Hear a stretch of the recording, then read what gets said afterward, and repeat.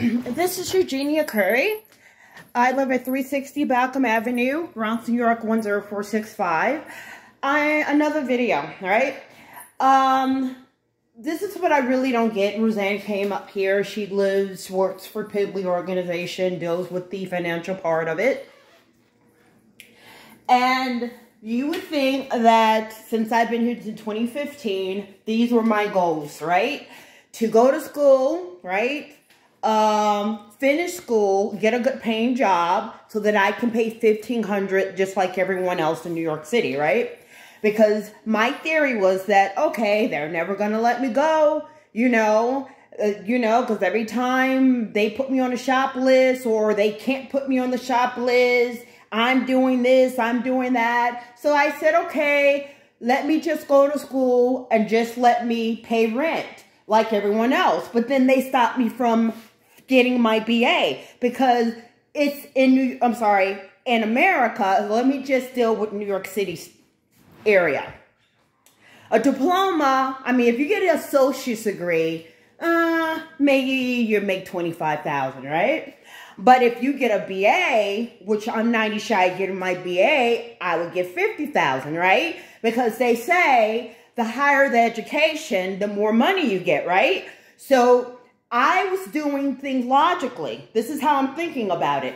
I'm in Pibly organization. I am thankful that God gave me a roof over my head. Let me use it the right way of going to school, get on my feet, get off SSI, get off food stamps. Now, if I was going to work and I realized that I could not pay for food, then I would still I wouldn't be like, oh no, I'm making $50,000. There's no way I can go get food stamps.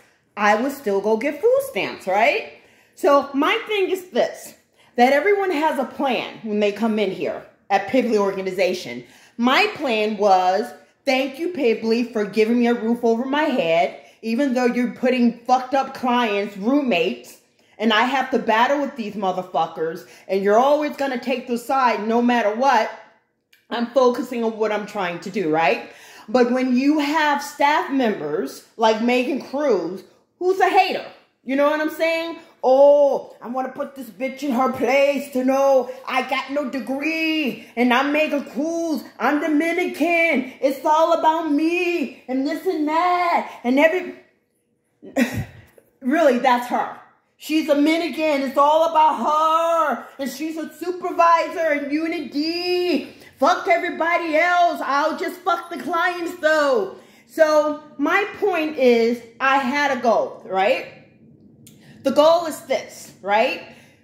You don't look at one option, right? So what I did, I'm saying if you're only looking at them putting you in shop, right? You can't do that. Go to school, right? Get a good paying job.